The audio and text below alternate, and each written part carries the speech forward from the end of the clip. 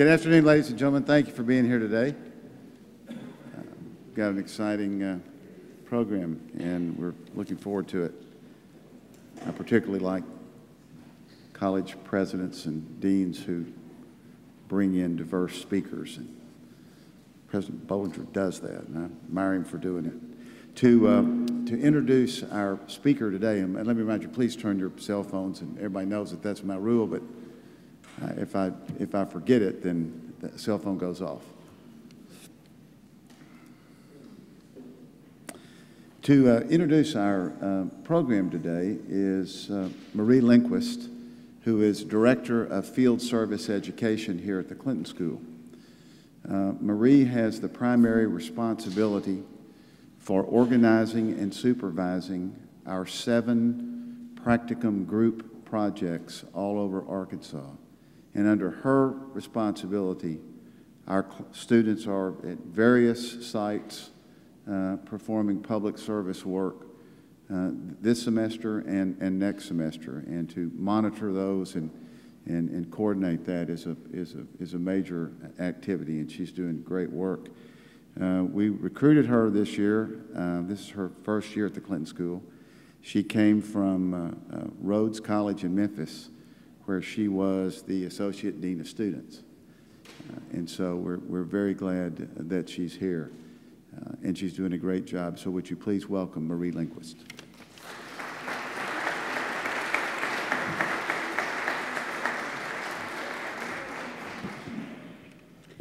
This was a fun one for me to introduce because of my background in higher education. The most challenging debates occur when core values conflict with one another. For example, most colleges and universities are determining that the inclusion of diverse perspectives is of significant value to an educational environment. That value, however, conflicts with other prominent values. For example, the value of free speech can hinder the creation of a welcoming environment that allows diverse perspectives to be voiced, which has spurred the creation of speech codes on campuses. These conflicts in core values are often the focus of Lee Bollinger's work as a scholar, lawyer, and college president. First, as president at the University of Michigan, he was a defendant in 2 Supreme Court affirmative action cases. He argued for the ability to use racial diversity as a factor in the university's admissions processes. Then, as the 19th president of Columbia University, President Bollinger upheld freedom of speech by allowing the controversial Iranian president Ahmadinejad to give a public lecture. These controversial conflicts of values seem to follow this First Amendment legal scholar who has become affectionately known as Pres Bo by his students. Of course, this is not all of his work as a college president. In his current position, President Bollinger has also significantly expanded the resources of Columbia University, worked towards creating a more global college experience for Columbia students, and supported increasing the role of the arts. It is clear that Lee Bollinger is accomplished. More importantly, however, is his ability to articulate the complicated nature of the debates on values and his bold moves that push the limits of these conflicts in the higher education environment where these debates should be welcomed. I see this as extremely important work, especially for leaders in higher education. As an individual that has so far dedicated her own career to higher education, I'm honored to introduce a leader like Lee Bollinger to you today.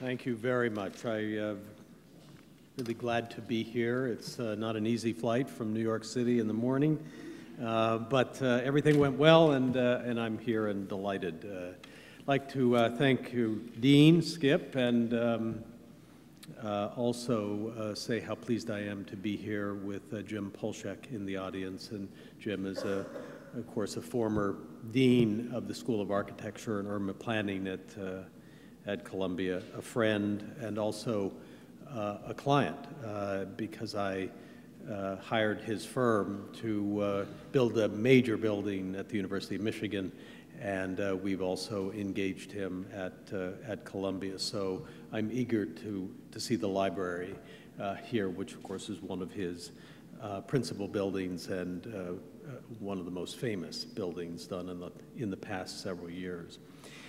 I know that there is a time for questions, and I want to make sure that you know I'm open to talking about anything that you would like. I seem to have a knack for free speech controversies. That's my field, free speech, free press. They seem to just sort of flock to me. I'm glad to talk about any of those, including the visit by Ahmadinejad, which was just mentioned. I'm also happy to talk about other issues in higher education or more broadly. But today I would like to spend my 20 minutes or so that I have speaking about a book project that I have underway and that I expect will be published sometime in 2009, part of a series by Oxford University Press on various aspects of constitutional law. And mine is freedom of the press. And I've decided to use it as an occasion to think back over the time that I have been working on freedom of the press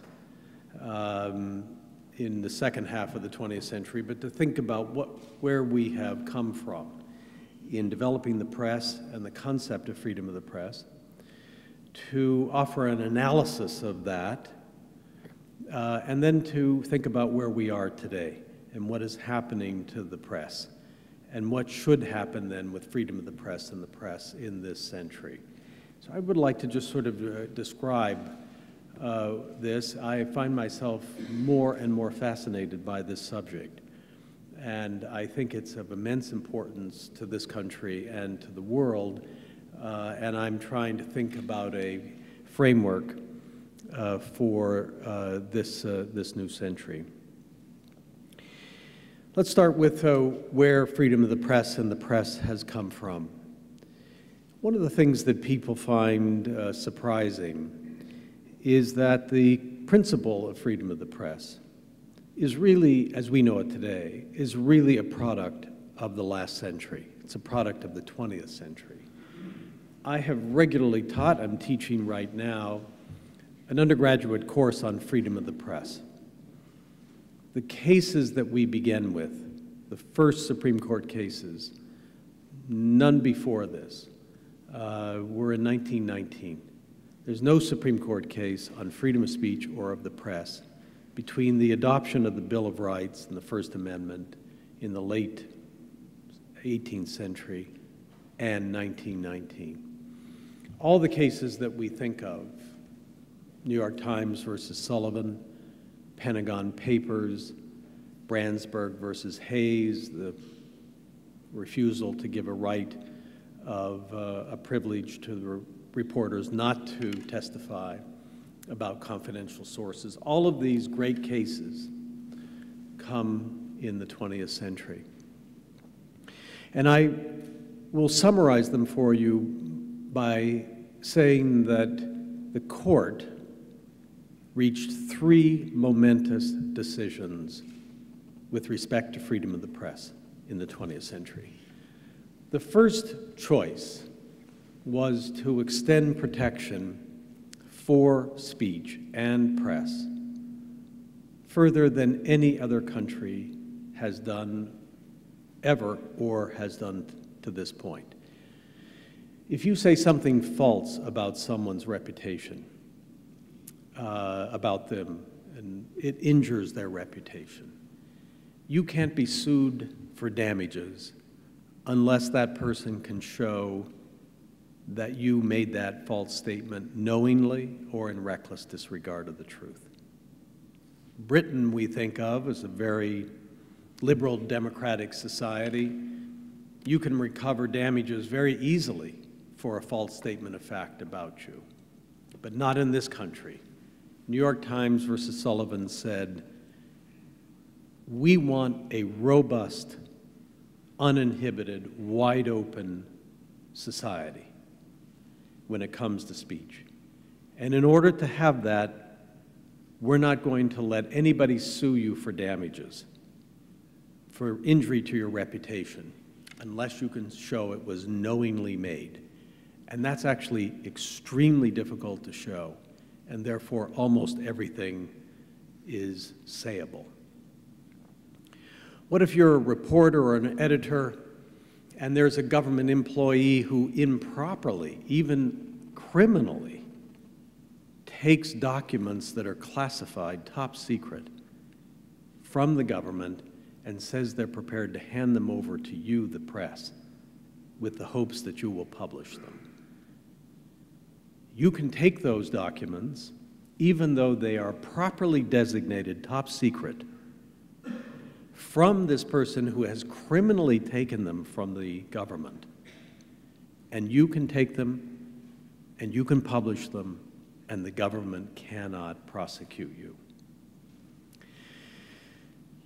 This is an amazing statement about the degree to which we have freedom of the press in this country. One can disagree with it, of course, but that's one major choice. And it extends to free speech, so it's the case that neo-Nazis can speak in this country, Ahmadinejad can speak in this country, people can advocate genocide, they can deny the Holocaust, they can advocate racism. We have, over the last century, created an environment that is truly uninhibited, robust, and wide open. The second major choice that was made in the Supreme Court was, we will not give you a right of access, and recognize it by the Constitution. When the Bush administration decided to go to war in Afghanistan following September 11th, the administration decided that having the press along was not a great idea. If the press had sued in federal court for a constitutional right to be present as this country went to war in Afghanistan, under Supreme Court precedents, the court would have said no First Amendment right of access, even though there's a very logical argument that in order to be able to report on the news, we have to be there to gather the news to do it effectively. By a very narrow margin, 5-4 in many cases, over time, the Supreme Court said, we're just not going to go there. The third major choice that was made by the Supreme Court was what to do about public regulation passed by legislatures or by the federal government to regulate the press, to require it to cover certain issues, and when it covers those issues, to do so fairly, to represent different points of view, to allow citizens to have access to the press, to express their point of view.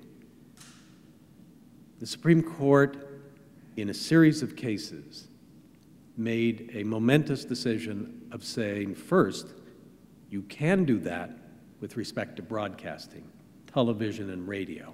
And they upheld the fairness doctrine and they upheld public access rules, and then said you can't do that at all to the print media, newspapers. And we've had, therefore, a system which I've called a dual system of freedom of the press with very different constitutional rules with respect to broadcast media and print media. These are the three major choices that were made in the 20th century. I think they made a lot of sense, although I would have gone a different route on the right of access. And I would have said there should be a right of the press to go and cover the war in Afghanistan if the government says you can't go along. But the other parts I basically agree with, and very complicated analyses that are required to explore that, and I won't go into them today. The next question is, okay, this is the press we created. These are the principles by which we will have that press. And by the way, the press developed to a very powerful and very major role in American society during that period of time. And it did so in part by encouragement of the Supreme Court calling the press the fourth branch of government, an institutional role in the society that was akin to the role of the courts itself or the Congress or the executive. We have built up an identity of the press in America that says it has a special role to play in our society. At the same time, the press became highly quasi-monopolistic. Early in the 20th century, there were many newspapers per city. By the end of the century, of the 1,600 daily newspapers in the United States, well over 90% of them were natural monopolies in many cities, the only newspaper in town. When I grew up, my father ran a small-town newspaper in Baker, Oregon, and it was the only daily newspaper in Baker, Oregon. That was true in cities throughout the country. How has the world changed? The world is changing in dramatic ways. I mean, we're seeing, of course, fundamental changes in the economic system daily now. But there are fundamental changes going on in the ways in which we speak, communicate, cover public issues. What are these changes? What's causing them? Well, I think there are three. Two I'll talk about quickly, but they're important. One is the rise of the internet. And the internet is having this fabulous effect of making it possible to have true public access. Just 10 years ago, if you wanted to set up something to compete with the New York Times, you couldn't really do it. Today, you can. You can set up a website, and it goes out to people just like the New York Times website goes out to people. If you do better, people will come and they'll read what you have to say, rather than the New York Times or the Washington Post. By the way, I should say I sit on the board of the Washington Post company, so I just make that as a sort of full disclosure. It's also having an eroding effect on the finances of the press. So every single quarter, we are getting reports that the New York Times, the Washington Post, the Tribune Company, McClatchy newspapers, Gannett, their revenues are falling by very large amounts large amounts, 5, 10, 15%. It's basically a business at the moment that is losing about 5% on average of its audience a year. It is unclear what the implications of this are for the press as we've known it. Traditional media are setting up their websites. They're trying to shift their press delivery system to the internet, but the revenues are not coming back anything close to what they have had before. One of the effects of this is a downsizing that is happening. Newsrooms are being cut from 800 to 700 to 600, as in the case of the Washington Post. This is a big effect. The second major force that is going on in the world today that's affecting newspapers is globalization. We're all becoming much more interconnected around the world than has ever been true before. And that's partly a product of communications technologies, but it's also a product of the rise of capitalism as a method of organizing our societies. If you think of where we are today in the financial crisis, part of that comes from a bubble that we all know existed in the housing market.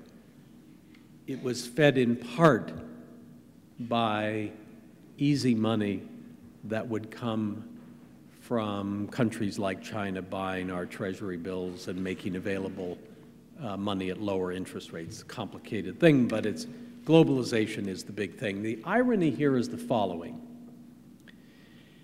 The internet, which is expanding the reach of our media to go to the world and our own citizens, is also being undermined by that technology financially, and the consequences of that include the press cutting back on foreign coverage. There have been many studies done very recently of what's happening in our traditional media with respect to coverage of foreign news, and it's declining rapidly. There is a movement in the business model of our press to become increasingly local, because that's what distinguishes the press. So at the very moment that we have a more integrated society, global society, we have a press that's covering it less and less because of the financial conditions. This is a great, great irony. There's another major change that's going on, which I'm not going to talk about, but it's basically, I think, a rise of knowledge in the 20th century. Human beings created more knowledge, more expertise than ever before. And that gives the press a role of being a very significant moderator or public forum in which that expertise is integrated.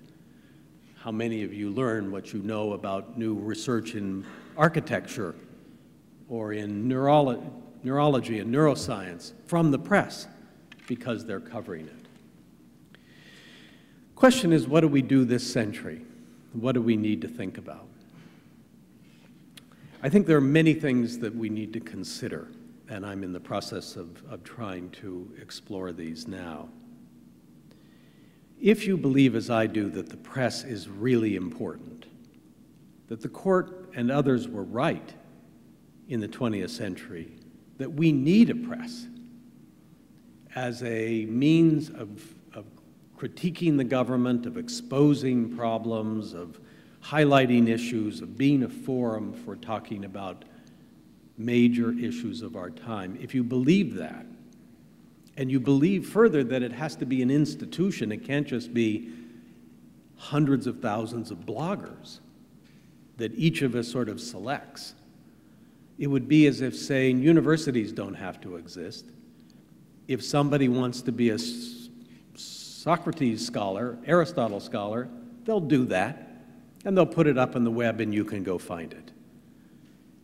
There's something different about a world in which information and ideas are available someplace and where they're collected and institutionally loved and respected and nurtured as happens in a university.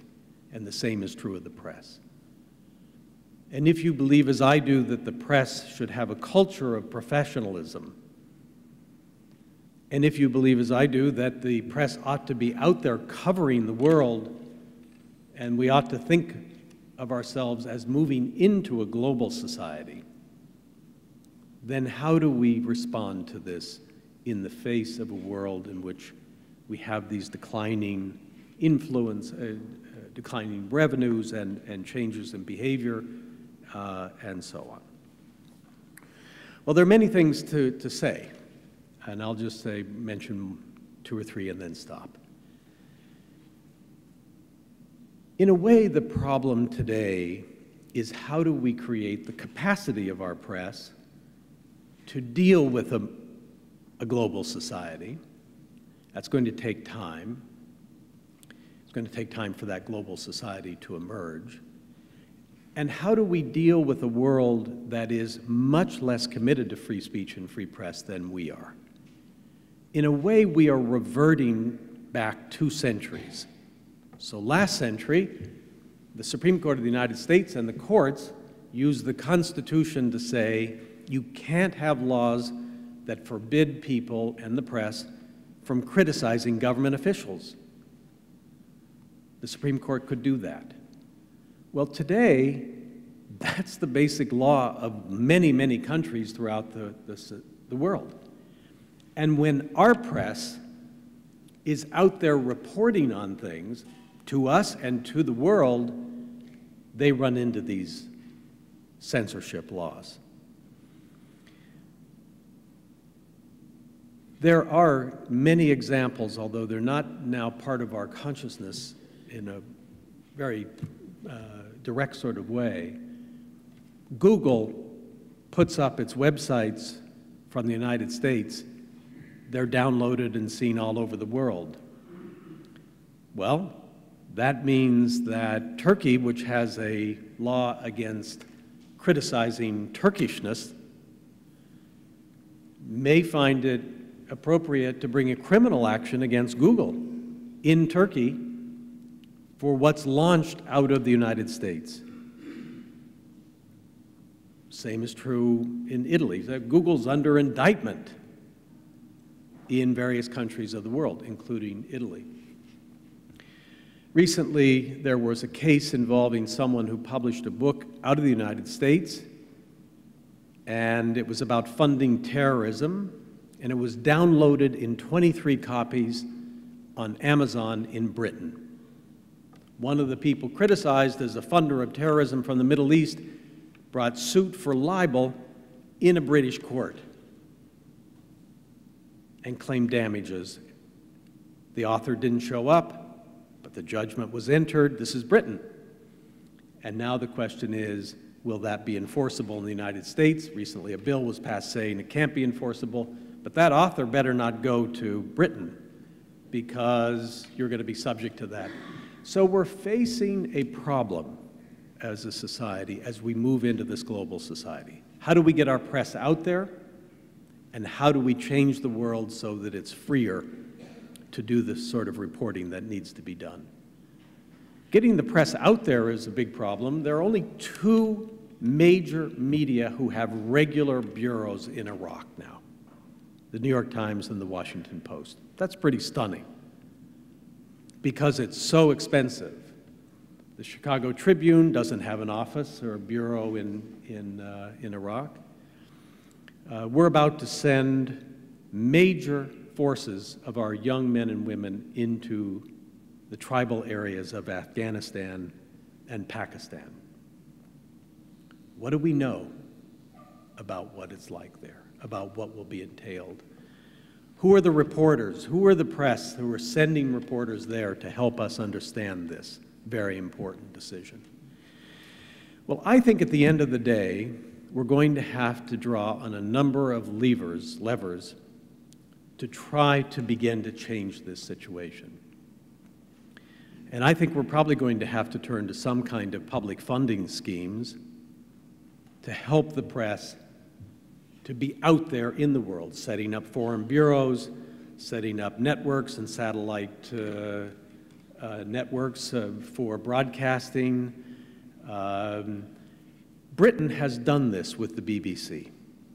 BBC World Service publishes in 150 countries, 42 languages.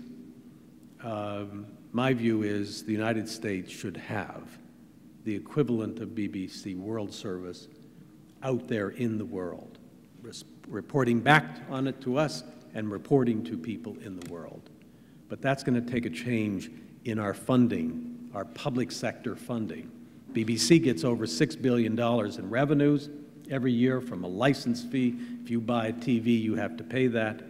In our country, PBS gets about $300 million. Maybe it's more than that. It's in that magnitude. We're also going to have to invoke things like international trade policy in order to try to get more opportunities for our press to have a presence abroad. We're going to have to think about the ways in which we distribute foreign aid and the conditions we attach to them. My point is not to do more than just sketch the kinds of responses that we're going to need, perhaps an international convention on censorship, like we've had an international convention on intellectual property. My general theme is we built up this extraordinary set of principles and practices in the United States in the 20th century to create a free press, to create a fourth branch of government as we saw it. It was a really great accomplishment, right up there with the creation of universities. It is really under threat at the moment because of new technologies that are great and a new commitment to globalization that is great, but it's undermining the capacity to continue this, and it also requires more than what we've had before. The problem is how we address this is not going to be able to draw on the same kinds of levers that we were in the last century, because there is no Supreme Court of the world. There's no place we can turn to help us figure this out. And therefore, we're going to have to try other mechanisms. Thank you very much for listening.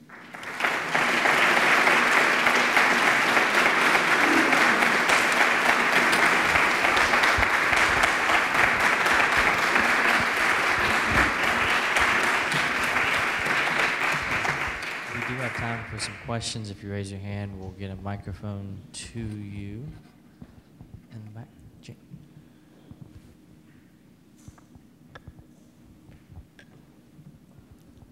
I think our framers intended that every freedom be balanced with responsibility. So the more robust the press becomes, what do you see as responsibilities? I'm not talking about strict reporting, I'm talking about punditry and the other things that have come into the press realm. You're talking about what? I couldn't hear the last part. You're talking about punditry? We seem, through our 24-hour press now, not to have strict reporting, but a great deal of opinion and so on. Is there responsibility that comes with this increased freedom? Very good question. So, and there are many ways to try to approach it.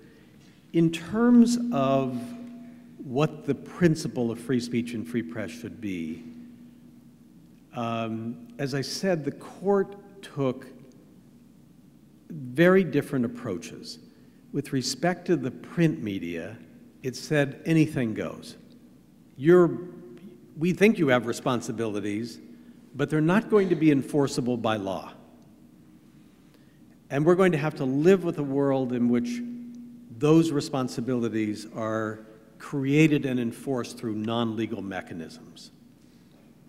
I'll talk about those in just a second. With respect to the broadcast media, television and radio, the court took a very different approach and said public regulation can be implemented. A federal commission could be set up, the Federal Communications Commission, to make sure that the citizens' interest in responsible journalism is realized. And it had this dual approach. Again, it's a really complicated analysis as to why the court said that was right, why what they said was right was completely wrong, why it was completely wrong doesn't answer the question whether the result was right. And I argued many, many, many years ago that it was the right result for the wrong reason.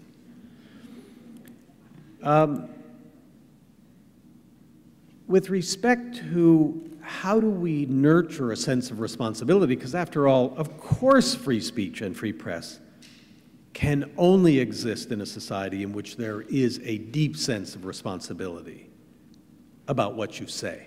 I mean, the idea that we don't care about what ideas are expressed is ridiculous. We care enormously, we should care enormously. But how do we nurture that if we can only use non-legal means? I think universities have played a key role. I think journalism schools are incredibly important. One of my beliefs has been that journalism education needs and scholarship needs to really change. And when I became president of Columbia has the greatest school of journalism, other than the University of Arkansas. And I don't know, does Arkansas have a journalism school? And so I said, we really need to think about what a journalism school is in this century. And my view personally is that the press needs to have more expertise. A lot of people in the press and a lot of other people think that's a terrible thing to talk about. Journalists should be generalists. The last thing you want are experts. Look at university professors. They're experts. Would you possibly want them reporting on the world? Obviously not. My view is not all university professors as experts are as bad as you think. And we should want a lot of people with expertise. For example, reporters who understand the financial system. I think we have to say most of our institutions have failed us in very significant ways just in the past decade. The press knows it failed the society with respect to the beginning of the Iraq War.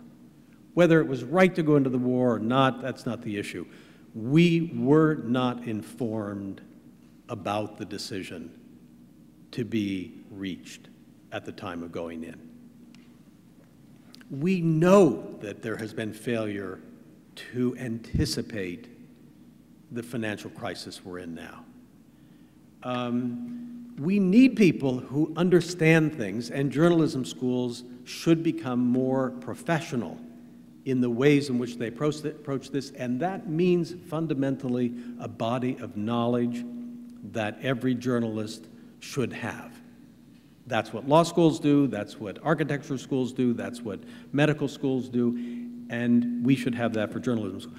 And it should have a culture of professionalism, and this is a way of trying to nurture a sense of responsibility. So I'm just trying to respond very directly to your question about the link between freedom and responsibility, and how the court has allowed public institutions to regulate in some ways, and how we have to rely on other institutions to accomplish that.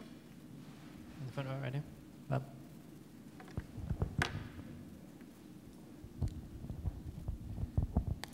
In relationship to what you were talking about in the world, and there's no Supreme Court of the world,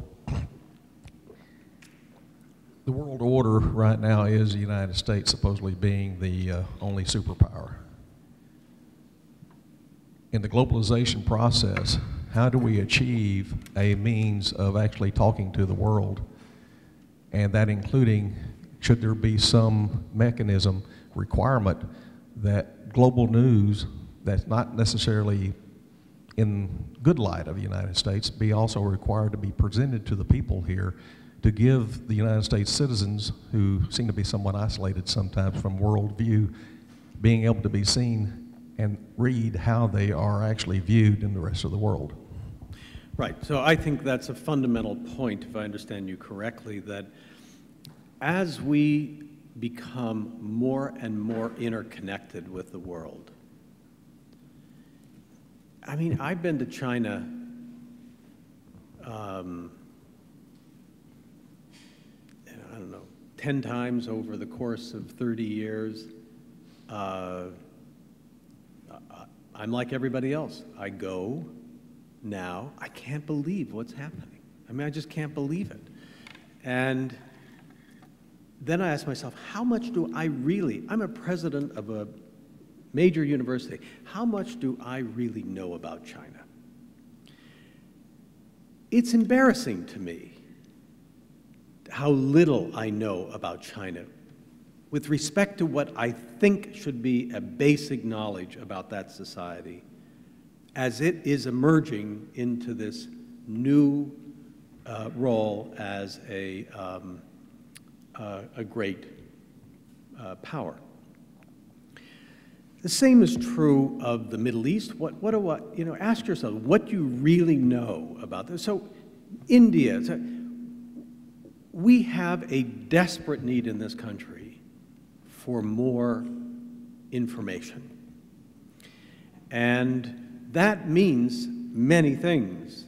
It means our universities should be more engaged with the world than we are. And we've got all kinds of plans at Columbia, and I know you do here, to try to think about how do we get out there and learn what we need to know.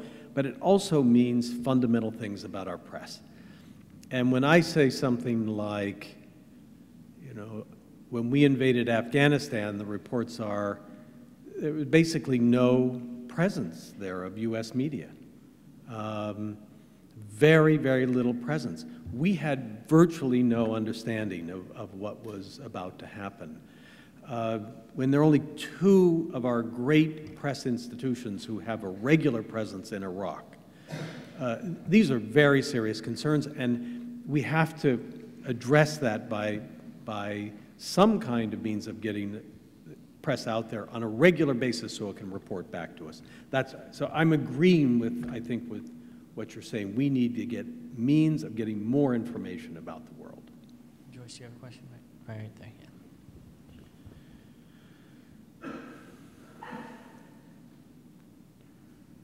Thank you. It seems to me that we have a general lack of appreciation for intellectual property, period, in our country. And I think perhaps that leads to not respecting journalism as something that should be standardized. I taught school for many years, and kids thought if it were on the internet, it was real knowledge. So would you comment on whether or not you think that is the case as well, that we don't really respect intellectual property?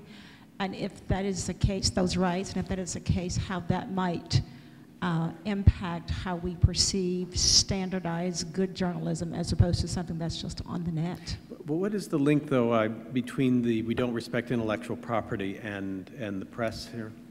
I think, for example, the bloggers. Yeah. We tend to say, well, it was on the blog, so therefore it's good journalism. I see. I think, like architecture, anything else, good journalism should meet some standard.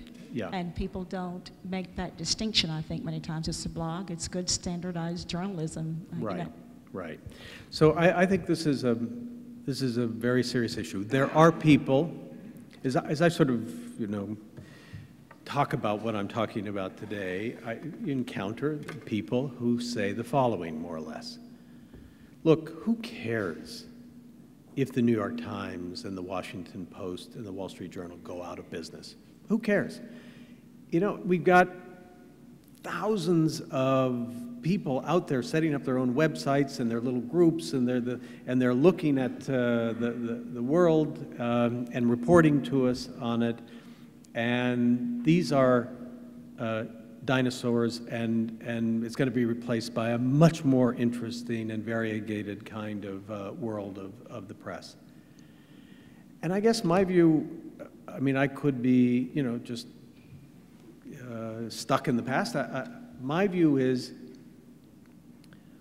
I love the fact that free speech has been so enriched by the opportunities for everybody to participate. But I think there's still a very important place for institutions, call them the press in this case, who have a professional culture, which means that they understand that they cannot do everything either just for their own political purposes, their own ideological purposes, or for financial purposes. That's fundamentally, my background is law, as you know. It took a long time to create a sense of responsibility, of professionalism in law, that you have a role to play in the society. You have to make some money, you have to make a living. It's not as if you're not in a business. But you have a role to play in the society, and you can't do everything you want to make money. The market cannot determine the way in which you behave entirely. And furthermore, you can't just do whatever you happen to think will achieve your political purposes. You have something beyond you, which we call professionalism. I think having a press as an institution with that kind of sense of purpose is vital, in addition to having anybody can set up a blog. And that's what I'm trying to argue for, and to figure out how we can nurture it in a new world. We have time for one more question, Rod. Yes, I have basically two questions. Number one, in light of the freedom of speech which you proclaimed, does Columbia have a speech code? And if whether it does or not... It does not have a speech code. Yeah. A number of universities do, and I assume you do not support that.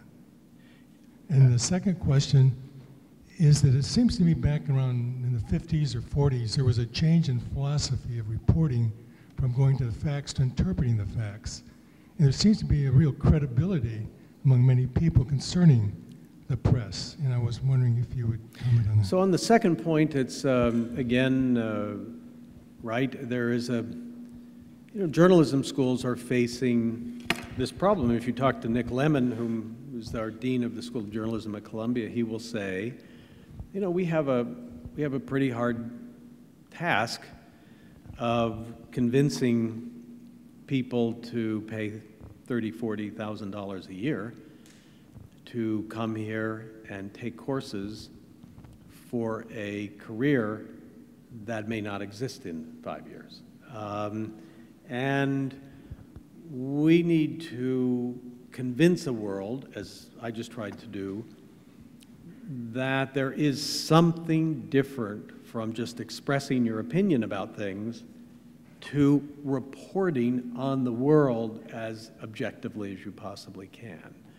And that's just another way of saying that there is arguably, there is a difference, and it's important that we have it. With respect to speech codes, I've been against speech codes. It's again, a complicated matter because not all speech is protected. You have to start from a premise that public institutions are subject to the First Amendment and private institutions are not. So if the University of Arkansas said, if the president of the University of Arkansas said, you know, I'm really tired of students criticizing me, and I really like this concept that I've heard about called seditious libel, and that means if you embarrass the president or the government or you criticize the government, you know, you can be put in jail or you can be expelled from school. And I hereby promulgate a seditious libel law for the University of Arkansas, instantly declared unconstitutional because it's a state institution. If I at Columbia did it, and students sued me and said this is our violation of our First Amendment rights, I'd say, sorry, First Amendment doesn't apply to Columbia, and I would win because it's a private institution and the First Amendment doesn't reach private action. Universities, private as well as public, have voluntarily said we want to live by the First Amendment. And that's the way we should do it, and that's what, as I said, we have done. That doesn't mean that every single act of speech is protected. So if a student comes up to, or a student starts to threaten another student, threats are hard to define, but we know it when we see it, that's not protected by the First Amendment. If a student harasses another student, sexual harassment, racial harassment, that's not protected by the First Amendment. On the other hand, if you give a speech and it's got racist elements to it and sexist elements, but it's a speech about your feelings about race or sex or gender or anything, and you use that, that's protected. So typically the problem with speech codes is that they went from the first and bled into the second. And that's where we just shouldn't go. I really appreciate your listening. Thank you very much. Thank you very much.